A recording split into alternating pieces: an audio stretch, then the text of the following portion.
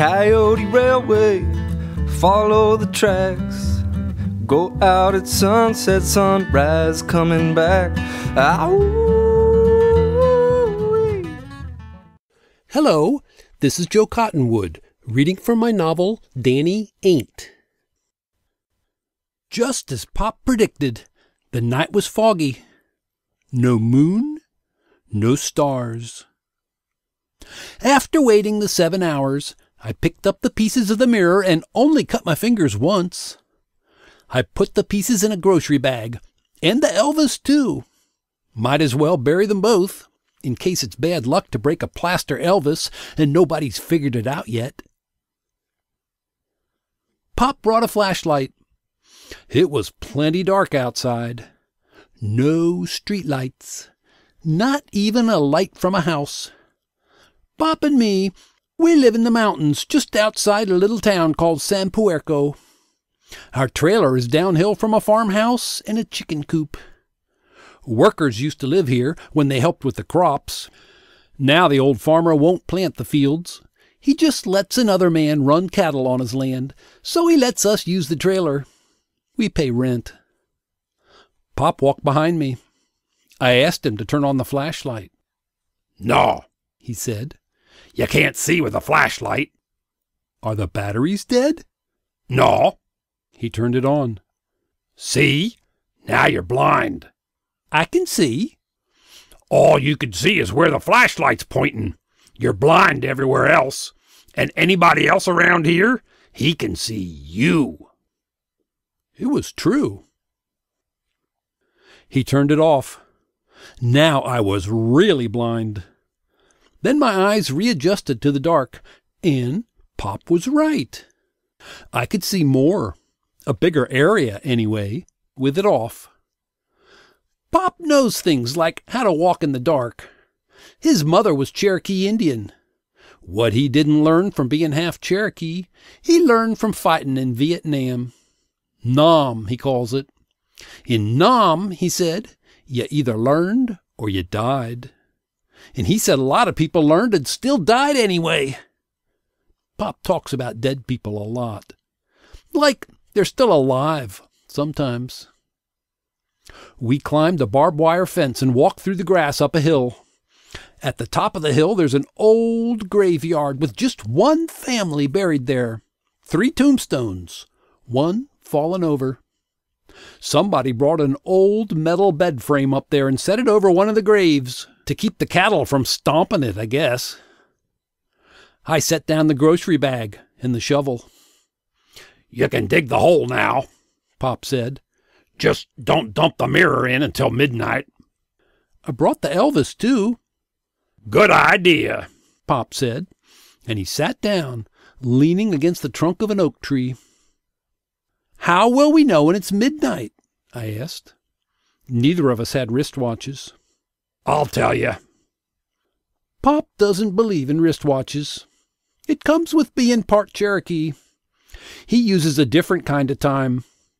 I can't explain it, but it's a time that don't use numbers. The right time, he calls it. Not the real time, but the right time. I dug a hole, not too deep. The ground was soft. I hoped I didn't dig up any bones. That would be bad luck for sure. It was dark, of course, but I could see. If there's light anywhere, the fog sucks it up and spreads it out, sort of glowing. The lights from town plus the moon up above the fog, even though we couldn't see them, were making light. Just enough. "Who's buried here, Pop?" "Some farmer and his family." "Shine your light on the gravestone. I want to read it." "No." "Pop, if you don't believe in flashlights, why'd you bring one?" "Because it's a graveyard." "You mean you want the flashlight in case you see a ghost?" "Huh," Pop grunted. "You believe in ghosts, Pop?" "I know ghosts." "Who?" "Huh." "You know Mama's ghost?" "Danny." "What?" "Shut up." My mother died when I was still a baby. Sometimes Pop will talk about her. Sometimes he won't. In a graveyard, I guess he won't. The hole was ready. I sat down under the tree with Pop, leaning against the trunk on the opposite side. "Wake me when it's midnight," I said. I shut my eyes. I could hear the breeze blowing the fog through the branches of the tree with a soft moaning sound. The dry grass shifted in the wind, crackling, almost, it seemed, tinkling like little bells. Downhill somewhere, I could hear the hooting of an owl. I heard Pop shifting his position. I didn't open my eyes, but I knew Pop didn't like the hooting. He thinks owls are bad luck. Owls can see more than we can, and not just in the dark. They can see the future. If one hoots at you, that's a warning. Of course, I ain't superstitious like Pop. I don't believe in owls being bad luck. I don't believe in ghosts. The hootin' stopped. For a minute, all I heard was the crinkling of the grass and the moaning of the tree.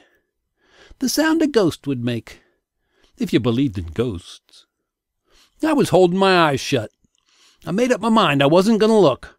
If I looked, that would mean I was worried about ghosts. And I wasn't worried. Then the sound of the grass changed. Maybe the wind shifted. It sounded sort of slithery, like a snake. I wanted to open my eyes to see if it was a snake, but I held them shut. I was afraid I'd be cheating, that I wasn't really worried about a snake. I just wanted an excuse to open my eyes and see if there was a ghost. And I don't believe in ghosts. Then there was a hoot right over my head.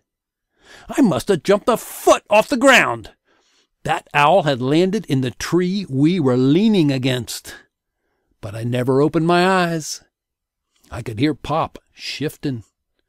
Bet he was nervous. Too nervous to shut his eyes. The wind shifted, and the grass went back to its old way of chiming. The branches kept moaning. The owl kept hooting. I hoped for midnight, or the right time, or whatever to come soon. It was too noisy to sleep. The same way turning off your flashlight makes you see better at night. Closing your eyes makes you hear better. Hoot! Went the owl. Swoosh! Went the grass. Moan! Went the tree. And with my eyes jammed shut, I'm thinking, hurry up, midnight! Suddenly, there's a sound like a fire siren, and another like a pack of wild dogs, and a groan like a creaky old door. I open my eyes. I jump to my feet. Pop turns on the flashlight. He jumps to his feet. We both try to hide behind the tree, but we don't know what we're hiding from or where it's at. So Pop sweeps the light all over, up and down around the gravestones, and we edge around the tree with our eyes following the light. And there in the grass, a little ways down the hill, are 2 dogs. Just 2 of them, making noise like there were 20. As soon as the light hits them, they turn and run. "Coyotes," Pop says. He switches off the light. Now I'm blind. I didn't know coyotes lived around here, I say. "Didn't," Pop says. My eyes start to see things again. It looks like Pop is smiling. What are you grinning about? "Coyotes. Coyotes are back." I'm still standing with my hands against the bark of the tree like I'm hiding from the coyotes. "You can bury the mirror," Pop says. "It's the right time." I empty the grocery bag into the hole, then shovel dirt over Elvis and the mirror and tamp it down with my feet. Just as I finish, the last of the fog clears away and the moon shines down. Pop was right. It was the right time. Pop's looking at the moon. I hear him whisper to himself, "I see the moon and the moon sees me. The moon sees the somebody I want to see." Then he shuts his eyes for a few seconds. I wait until he opens them. Then I ask, "Who you want to see, Pop?" He don't answer. But I know. It's either my mother or it's Tater. Pop and Tater were buddies in Vietnam. Tater died there. Him and Pop were side by side, and Tater took a hit, and Pop wasn't even scratched, except inside his head. I think Pop knows Tater's ghost, too. We walk down the hill. I carry the shovel. Pop carries the flashlight. He's still grinning. "You like coyotes, Pop?" He nods. He says, You know the Indians never killed the coyote? "Never?" Well, hardly ever. Coyote was the Indian's friend. They say back in the beginning of time, the Indian was starving because he couldn't hunt the buffalo. Buffalo's eyes were too good. The Indians tried to sneak up on him, but he always spotted them and ran away. Then Coyote took pity on the Indian. He kicked sand in the buffalo's eyes, and ever since then his vision is poor. So the Indian could hunt the buffalo. I couldn't believe that story any more than I believe in ghosts. But I asked Pop to tell me more about the coyote, and to my surprise, he did. He talked, and we walked down the hill, over the fence, along the dirt road, down the driveway. We sat in the kitchen, and he told me story after story. He loves coyotes, and I loved hearing him talk. Here, for the second night in a row, I was staying up with Pop, getting to know him like never before. He can go for a month of practically ignoring me. A wall goes up. I fix my own meals, wake up when I want, go to bed when I want, hardly even see him. Then something happens. The wall cracks, and for a few minutes or a few hours, he sees nothing but me. I didn't know it, but this night would be my last good crack with Pop for a long, hungry time.